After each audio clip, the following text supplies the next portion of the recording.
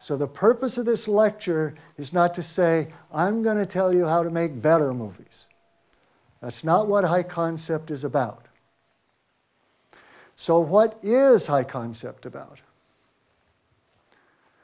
Well, the first thing you need to understand high concept, the first thing you need to recognize is that as filmmakers, it doesn't matter if you're screenwriters, producers, executives, part of Screen Australia, anyone involved in making movies must have one primary objective when you make a film or you write a screenplay.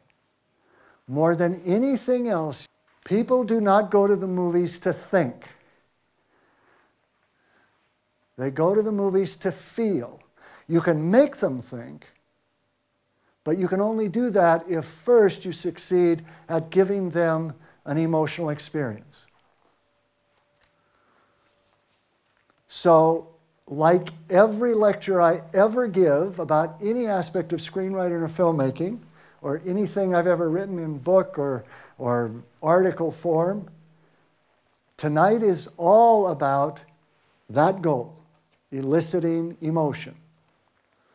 So if the goal of you as a filmmaker or storyteller is to elicit emotion, you're doing it by the way you create character, desire, and conflict.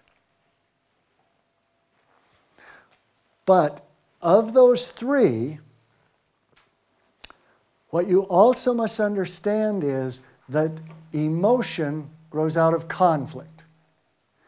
Character, the hero of your movie, the protagonist of your screenplay, that's the vehicle for the emotional experience. The audience becomes that character.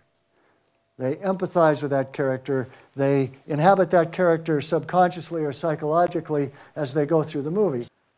So the character is the vehicle. The desire is what propels the story forward, that takes the character on some kind of a journey all the way to the climax or the resolution of the movie. But the emotional experience comes from the obstacles that your character faces. Therefore, the bigger the obstacles, the greater the conflict in a story, the more emotionally involving it's going to be. But conflict is the key. So, a high concept is, the goal of a high concept is to lure the audience into the theater or to tune into the TV show or the TV movie or whatever by promising an emotional experience. Basically, by promising a story with a great deal of conflict. Now, concept of any kind, what I mean by a story concept, or was generally thought of as a story concept, is simply a condensed statement of the plot. It's really the idea that defines the story. In other words, a story concept is the simplest possible statement of who's the hero, what's the desire, what's the conflict. And again, bigger the conflict, the more the promise of emotion. And the more emotion that is promised, the more likely that your movie is going to draw somebody into the movie theater. A high concept is a story concept that is strong enough that it will draw an audience without any other components. In other words, a high concept story is not dependent on casting,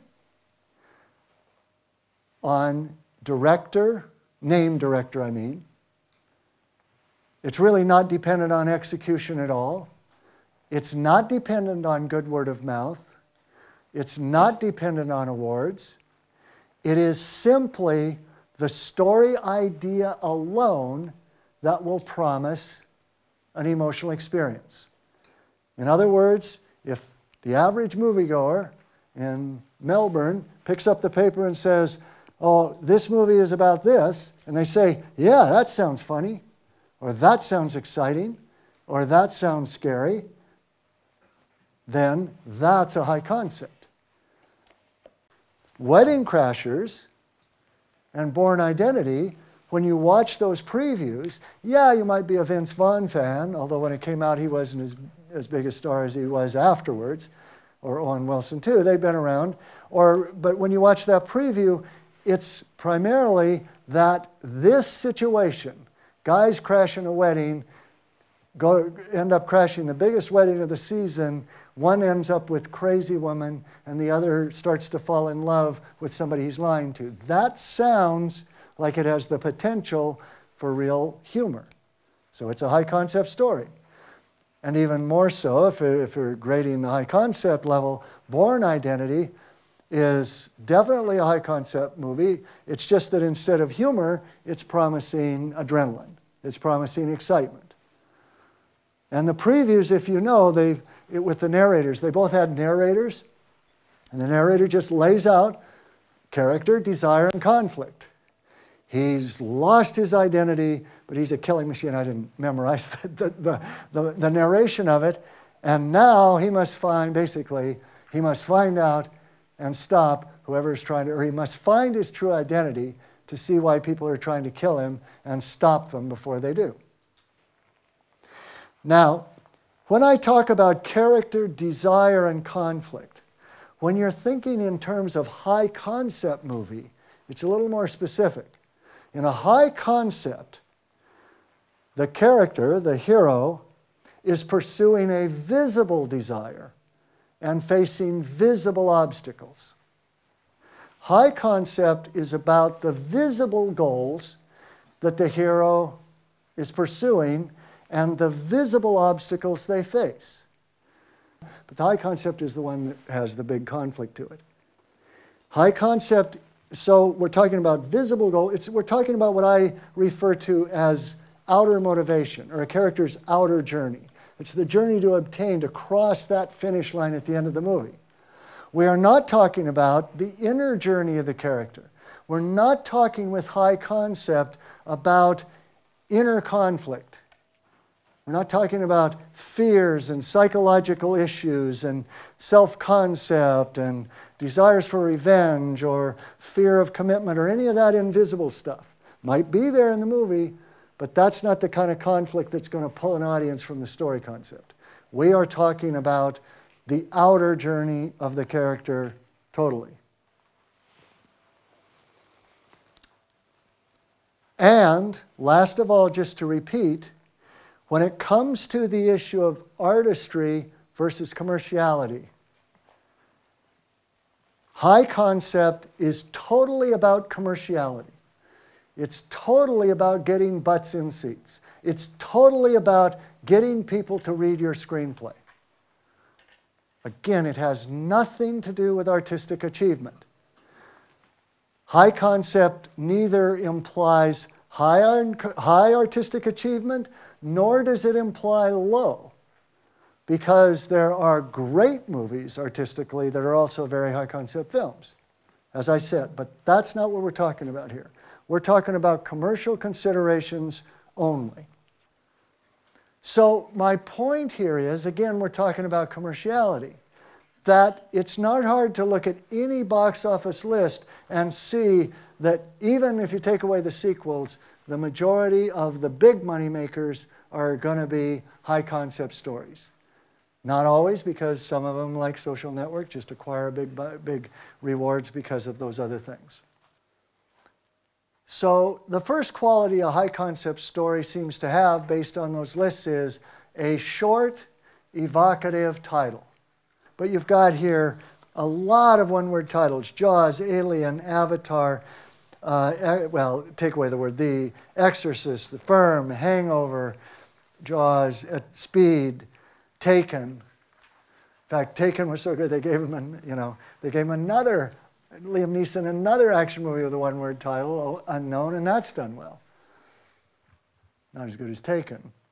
and not as quite as high a concept as that, but still. So, and even the other titles, I mean, other than Harry Potter and the Sorcerer's Stone, that's the longest title here, almost all of them are 1, 2, or maybe 3 words. And if you look at the title in most of those cases, it's just the word has a certain energy to it, a certain quality that conveys the kind of experience of the movie.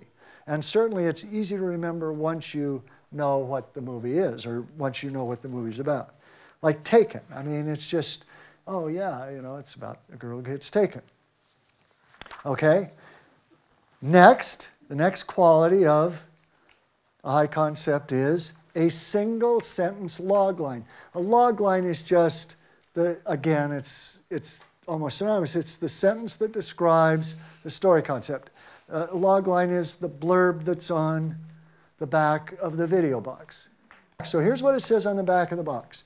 Tomorrow, when the war began, follows the journey of 8 high school friends in a remote country town whose lives are suddenly and violently upended by a war that no one saw coming. Cut off from their families and their friends, these 8 extraordinary teenagers must learn to escape, survive, and fight back against a hostile military force. So notice that, even though it's 2 sentences there, notice how simple that is. Notice how clear and easy it is to say immediately who are our protagonists. Now, that doesn't identify a single hero, as I'll say in a minute, but if you watch the movie, there is one, and it could have been said that way. Okay, so, but we know who we're rooting for, what's their goal, stop this army that's invaded Australia, what's the obstacle they're up against, this huge army. Okay, and it sounds, it's genre, it's an action film. Conflict sounds big, the emotion sounds big, it's familiar. High concept movies are not ensemble pieces. High concept movies are almost always single heroes, single protagonists. And then they might have a love interest and they might have a sidekick and so on, but it's born, okay? Occasionally you'll have a dual hero movie like Wedding Crashers, or a Pretty Woman if it's a romantic comedy where there are 2 equal characters coming together. So 2 you can do and still perhaps have a high concept. But if it gets to be 3 or more, no. Now you've made it complicated enough that you've sort of reduced that possibility. If you're writing or developing a movie, especially an action movie or a thriller or anything that's going to approach high concept, then what you must have is an act. Then whatever the hero's visible finish line is, they must start pursuing it at the beginning of Act 2, at the 1/4 mark. That gets into structure and my approach to plot structure, which we're not conveying here, or I'm not discussing here tonight, but just trust me, it's a key structural principle, that whatever the visible goal of the hero, the character must start pursuing that not at the beginning of the movie or at 10%, but not until the beginning of Act 2, so at 25%.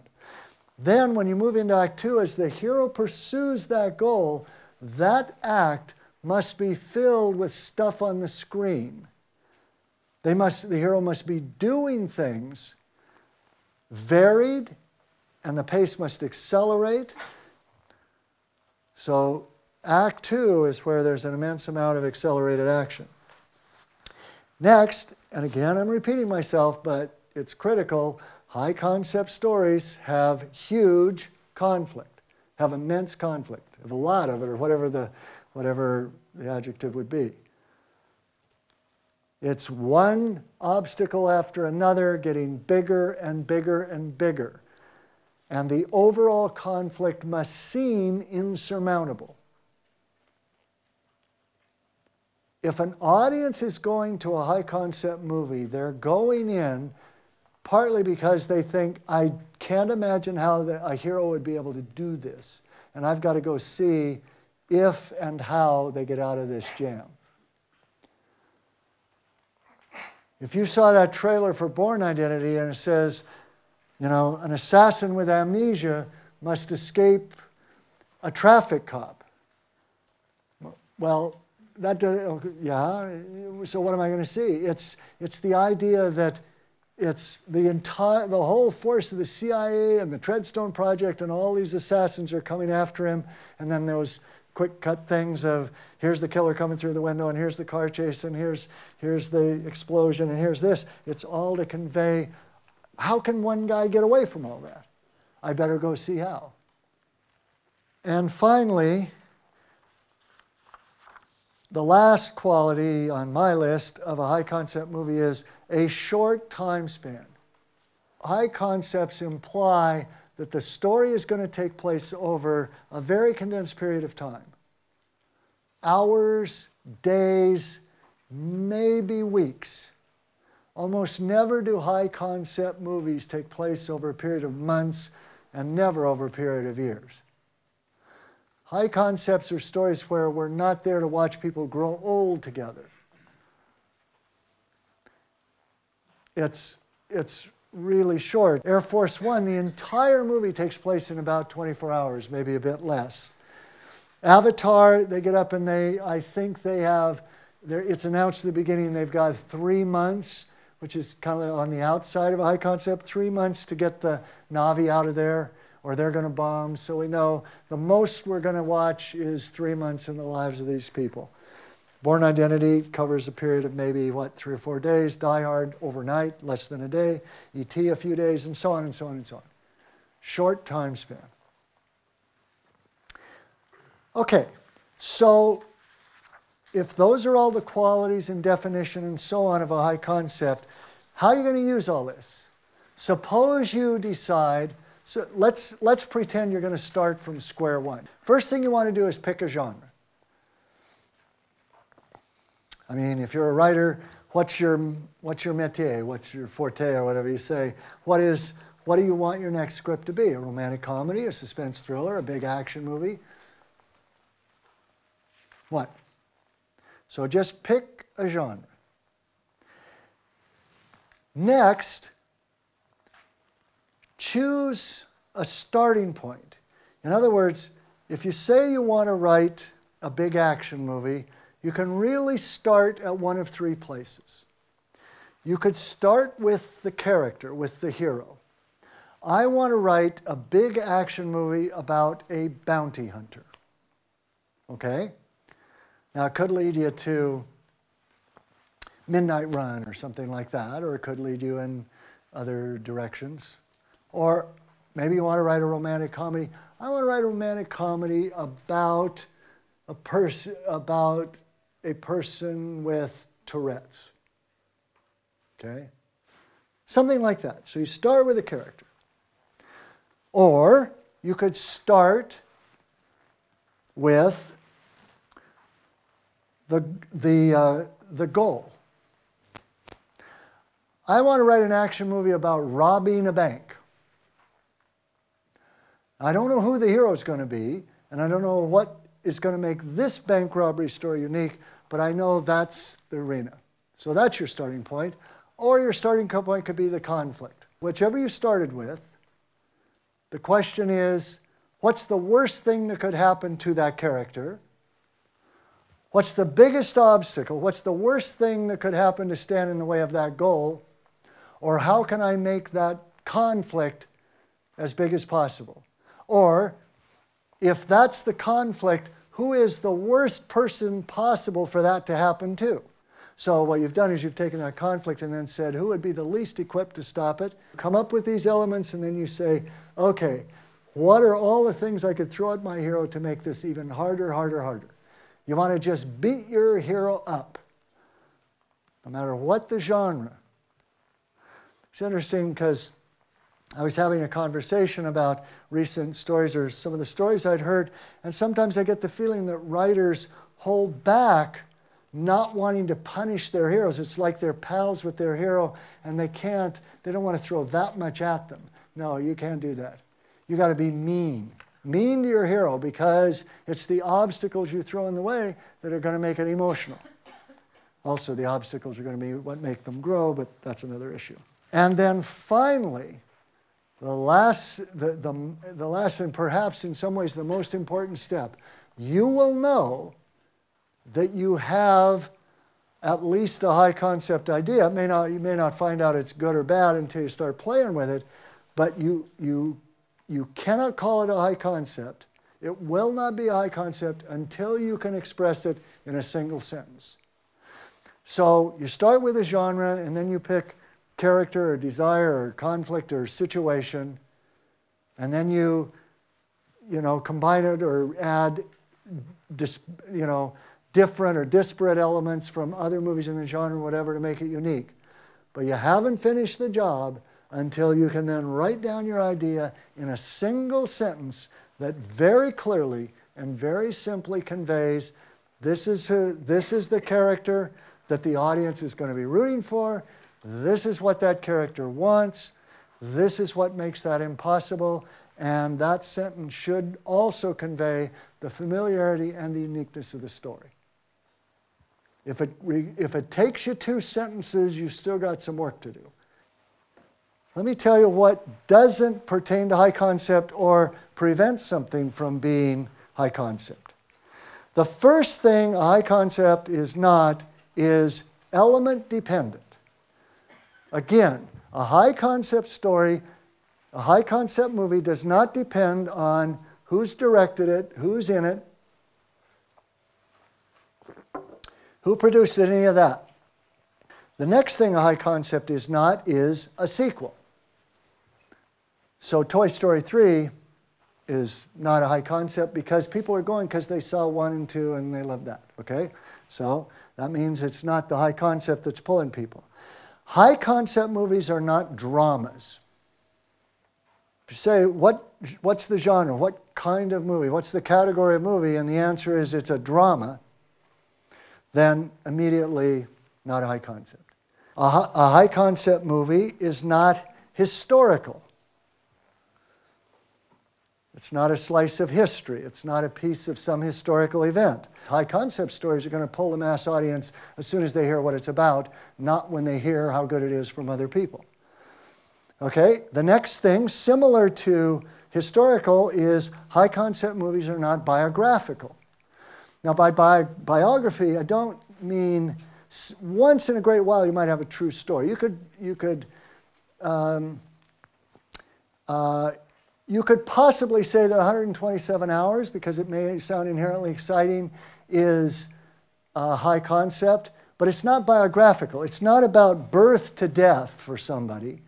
It's not portraying the entire lifespan of a character, or most of it, because it was just an incident in a person's life. High concept stories are not ensemble pieces. You'll know why more clearly in just a minute. That's not what pulls people into a theater. Next of all, and this is a key idea, a high concept movie is not situational. If you're writing a movie, if you're producing a movie, if you're developing a movie, all movies are about characters put in situations. What I mean by a situational movie is if they're put in a situation and then we're just watching them deal with that situation, wondering if they'll survive, either physically, emotionally, or whatever, then you haven't given the character that visible finish line that is going to propel the movie forward. Great example of this is Hurt Locker. Terrific movie, but there's no visible goal for that hero that's going to carry us to the end. He's dropped into Iraq, put on the bomb squad. He starts defusing bombs. At some point, he wants to help this kid or befriend this kid. At another point, he wants to do whatever he wants. And then he wants to find the kid and so on. So there are pieces of things that he's trying. But overall, it's just about, let's drop him in this hostile environment and see what happens. I mean, Avatar could be, I suppose if Avatar was made by an unknown and wasn't all a big thing, and it was just the story of a mercenary who goes to a planet, wants to infiltrate them by taking over the body of one of their own, and then starts to befriend and fall in love with one of them, that alone might be a high concept when you introduce, got to defend them from the mercenaries. Okay, but generally you wouldn't think of it so much as high concept because people went because of James Cameron and the reviews and the big special effects and the 3D and so on. But nonetheless, peel all that away And you're left still with the fact that these two situations that are in certain ways similar, Hurt Locker made $17 million domestically, and Avatar's coming up on $1.5 billion. That's worldwide. Now, I know that they're totally different movies, but I would maintain that one of the reasons is that in Avatar there's a very clear goal. We know it's going to be a big fight at the end. We know the goal is defend the natives against the mercenaries as they're trying to kill them all, and there's a battle scene. And the other, it's just, let's see what happens to this guy next. So that's a situational story. And high concept or not, that's something you want to be very conscious of, because as a consultant, I encounter lots of movies where the writer doesn't realize that all they've done is create a situation. They haven't given the character a goal, and they haven't done anything to propel us forward, so we're just sort of statically watching the character. And that becomes difficult in a lot of films, but in terms of high concept, it's a killer. It means it's not high concept. Another thing a high concept movie is not is episodic. High concept movies do not take characters and take them through one situation after another that are somewhat unrelated. I mean, certainly you could say in Avatar, a number of those other or high concept movies, there's one situation after another, but the situations are always, the action or the sequences are always linked together as the hero pursues that ultimate goal. But if you take a movie like Eat, Pray, Love, there's the eating, and there's the praying, and then there's the loving. And other than the fact that it all happens to Julia Roberts, they're not really connected. It's like 3 episodes in this woman's life. Now, that doesn't mean it's not a good movie, but it does mean not high concept. A high concept movie, a high concept story is not tragic.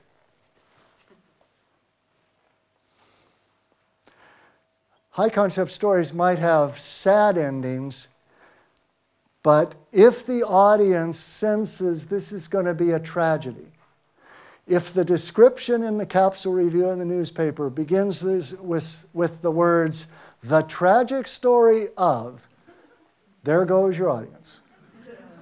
There goes the mass audience. There's a new movie coming up. I didn't see the release date, so I don't know how soon. It's called Hannah. Here's the description of Hannah. A 16-year-old who was raised by her father to be the perfect assassin is dispatched on a mission across Europe, tracked by a ruthless intelligence agent and her operatives. Hero, 16-year-old girl. Desire, or what, and who is she? She was trained to be an assassin. What's her goal? To accomplish this mission by going across Europe. What's the conflict? A ruthless assassin and her operatives, that makes it sound bigger, is trying to kill her. So, in the first one, I don't know whether that's a movie I want to see or not. But in Hannah, if I like action movies, I'm going to want to see it. High concept movies. High concepts are simple. Simple, that means easy to convey in a single sentence. There's no question about who we're rooting for, who the hero is, what the hero's goal is, or what makes that seem impossible. In a single sentence, it can be simply described, and you know exactly what's going on. Next, a high concept movie is always going to be a genre film. And drama is not a genre. High concept movies are always either comedies, action movies, big action like Bourne Identity would be an example, or Transformers, or Raiders of the Lost Ark, or whatever, or suspense thrillers like Silence of the Lambs, or that type, or comedy, okay, romantic comedy, and then I added 2 more, horror movies and science fiction. But I almost left them off because horror movies and science fiction movies are only high concept if the horror movie is filled with suspense or action. Science fiction movies can be high concept, but only if it's the subcategory that says big action science fiction or suspense thriller science fiction. War of the Worlds, high concept. Okay, or you name it. Star Wars, high concept.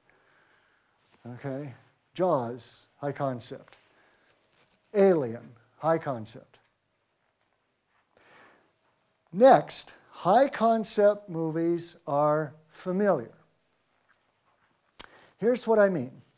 In addition to being genre films, high concepts always draw on other successful movies in terms of their story idea.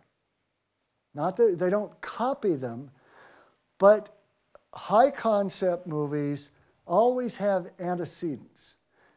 If you have a high concept story, then there are always movies you can point to and say, okay, those movies made money, so mine will make money. Okay, so high concept stories are familiar. They echo other movies that have been made before. But last of all, high concept movies are original. Because if all you do is make a story that somebody can say, that sounds just like that movie, then that's not going to make them rush to the theater. So what high concept movies do is they take that familiar situation and they bring something new to the party. They add a unique element so that the audience, somebody looks at the ad and says, wow, I've never seen that before. I mean, since Frankenstein and before, how many hundreds and hundreds and hundreds of monster movies had audiences seen in the history of cinema? And along came Jaws, which was just like almost all those other monster movies, except what was the thing? It's a great white shark. And that was the unique hook that, combined with the familiar elements of the horror movie or the monster movie or the creature feature or whatever category you're looking at, that turned it into a high concept. That was the new thing. So in other words, if you're trying to develop a high concept movie, what you want to do is combine familiarity and originality. So I'd like to just say one thing in conclusion, and that is back to this issue of high concept. Beyond all this commerciality and box office and so on, which does make high concept important because it strengthens the possibility, here's the main reason I think it is a really good idea to know about high concept. My assumption is that if you're a filmmaker, if you're a screenwriter, if you're a producer, if you're a director, if you're really a storyteller of any kind, certainly a filmmaker of any kind, I'm making an assumption, and that is you want to tell stories because you want to be heard. You want to touch people in some way. You want to connect with them in that sort of mystical, invisible way, but you want them to hear what you have to say about the human condition, or you want to touch them in a way that is going to give them an emotional experience, that's going to give them the fun of getting scared or seeing a comedy, or you want to make them think, and so you want to create an emotional experience that'll get the wheels turning. But somehow you are doing this because you want to touch others, you want to reach others. And so my belief is, if that is your goal as a filmmaker, isn't it better if you can reach as many people as possible with what you want to say about life or humanity or the human condition or whatever it is? And so the idea of high concept is not just about making money, it's about reaching as many people as you can and bringing more value into the world with your ideas and your art and your passion, because more people are coming to see it. It's not, high concept has no bearing on value. But what I'm saying is, if you have things that are good and important to say, and you can do it in the context of a movie that you know, or an idea or a story that's going to pull them into the theater, isn't that all the better because you're touching more of the world and you're reaching out and your effect is wider and deeper? And that, to me, at its core, is really what this is about. It is about how you take your art and how you take your passion and you use the tools that are going to help you touch as many people as you can. And certainly, that's what I would wish for all of you. Beyond box office, beyond all the other things we've talked about, I just really want to do whatever I can to help you get heard. Thank you. Thank you. Thank you so much.